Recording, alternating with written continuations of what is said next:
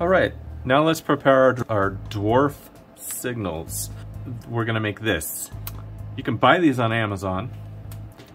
What you get is, for $9.99, you get 10 of these dwarf signals. They come with the actual housing, a green LED, a red LED, and a resistor. All you gotta do is search for this product ID. Just put that in the search field on Amazon, and these will come up. I don't know if you know this, but on Amazon you can search for any product by its ID name, ID number, and it'll come up. Just an easy way to share products. So let's set that aside. I need to make 2 of these. I've already made one. This is my prototype. These don't come with a backing. That's their only down flaw. So what I did is I took a little bit of hot glue and just melted it onto the back, and then I painted it. So let's get started. These dwarf switches, what they're gonna do is they're gonna be set on the track. I'm gonna put one on each side of my turnout to indicate which way the track is switched. If it's switched to the left, the dwarf switch on the left will be green, and the dwarf switch on the right will be red. If it's switched the other way, those will reverse. These are going to be hooked up to my 12-volt DC bus, not DCC. So we do need a resistor. If we hooked these LEDs right up to the 12 volts, they would burn out immediately. Let me just do an example of the wiring layout that I'm going to do here. We use red for positive.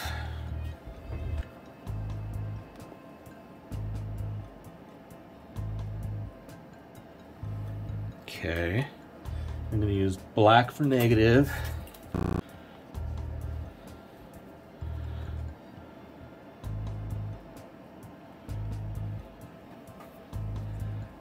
Black for negative. Okay. This is the resistor that came with them. Now for the 2 LEDs, I'm only going to use 1 resistor. So for one, though, I'm going to hook it up to the positive side. And for the other one, hook it up to the negative side. And so there's a reason for that. Because as you know, when the LEDs are hooked up backwards, they won't light up. So we're going to be reversing the polarity, and when we reverse the polarity, one will light up, the other won't. The polarity the other direction, the opposite one will light up, the other one won't. Now let's take the other end of the resistor, hook it up to our positive, and then this end, hook it up to our negative. So that one lights up and this one will not. I'm gonna, here is my test power pack. I'm gonna reverse. I don't have just a switch to reverse the polarity, so I have to move them manually. I'm going to switch these to the opposite ends, and you'll see what happens. So now, the red LED lit up. So that's the basic wiring concept. That's what we're going to do. So I'll take all this apart, and we'll start soldering things together. Now, in railroading versus when you're driving a car, for when you're driving a car, you're gonna usually see your red light on top and your green light on the bottom, the yellow light in the center. But for railroading, they do it the opposite way, usually. So we're gonna try to make this a little bit authentic. We're gonna put the green light on the top and the red LED on the bottom. So let's do that. So I got my housing mounted into my helping hands. And on these LEDs, the longer wire is gonna be your positive, shorter wire is gonna be your negative. I actually went ahead and bent the positive on both of mine just a little bit. So first of all, let's go ahead and slide the green LED into its housing. And let's put the red LED into its housing. But we're gonna put the positive on that side. The green one, I put the positive on that side. So there we go. Next thing we're gonna do is we're gonna bend these down. Bend these leads down. Pops out.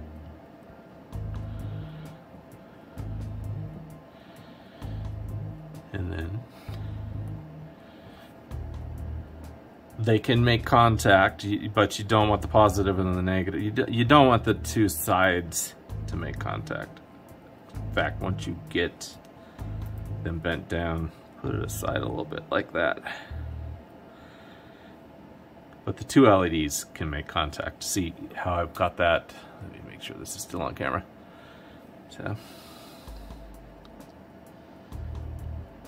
I think at this point, what I'm gonna go ahead and do is put a little bit of hot glue in there to hold that in place.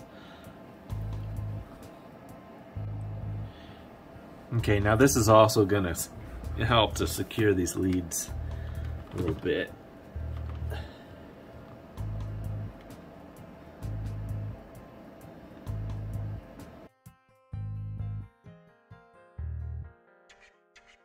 And when that glue dries, you can kind of take an X-Acto knife and trim it up a little bit. Okay, let's trim that up a little bit.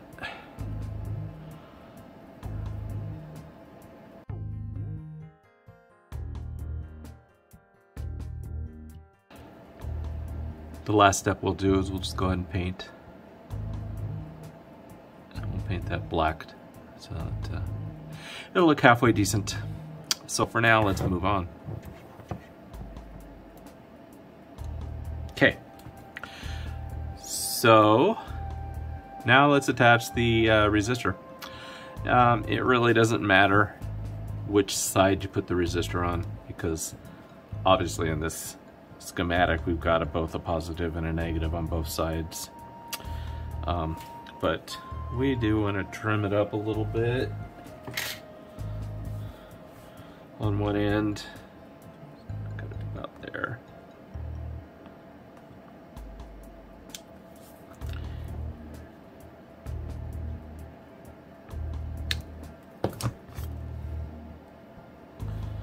Okay.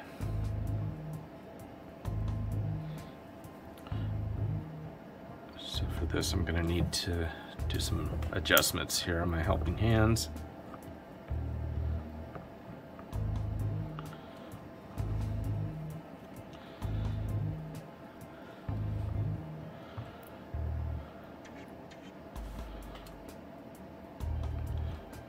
So we're going to solder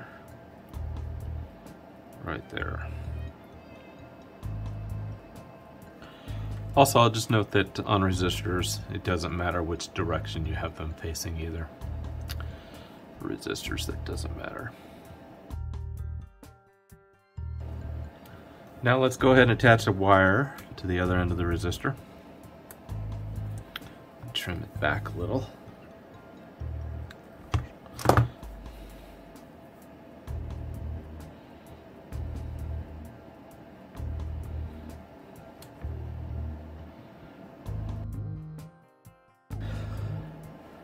That side's done, and we're going to attach a wire to that side. Also trim it back.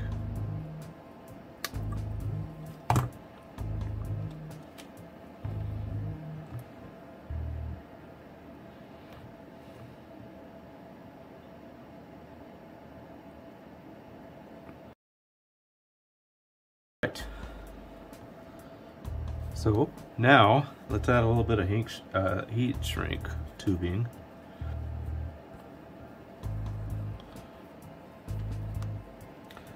This is going to keep the two sides from making contact.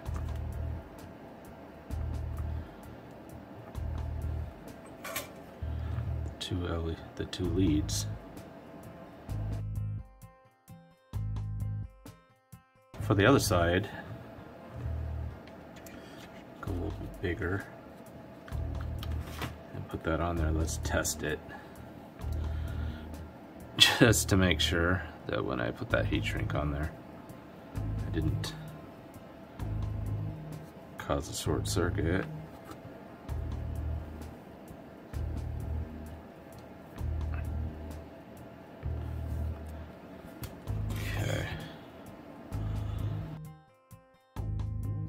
Okay, so we're good. So we are good to put that heat shrink on.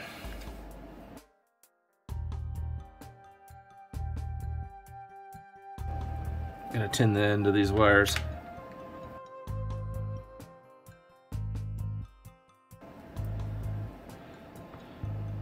Now let me grab the paint, and then we'll paint the back.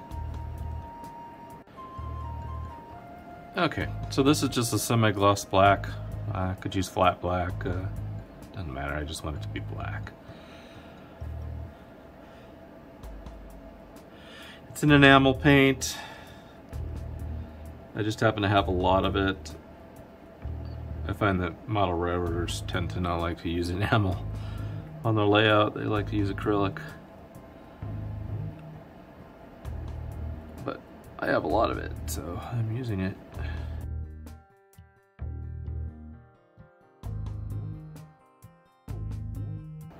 That is finished. Clean up my desktop and I'll move on to the next part. I'm gonna put my indicator, my Dwarf switches, I'm gonna put them here and here.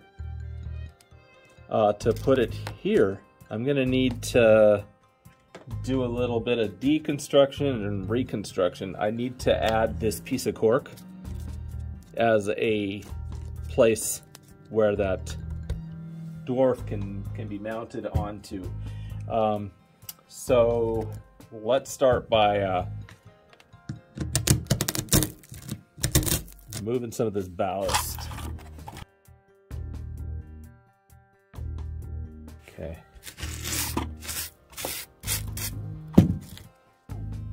All right, so what I'm gonna do is I'm gonna cut a little piece to go, so it's gonna go kind of at an angle like that. Then it's gonna go like that.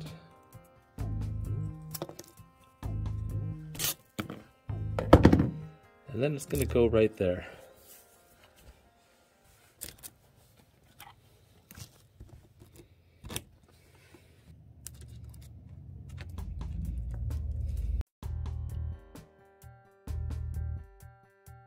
So let me drill out the hole for this Dwarf switch.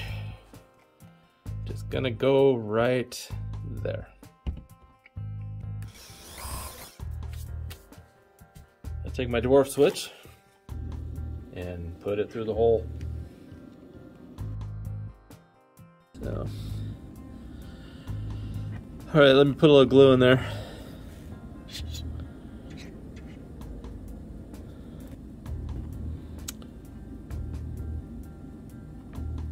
Okay. So I'm going to take a hairdryer to this and help it along with the drying a little bit. Okay, let's drill the hole for the other side. Put a little glue in there.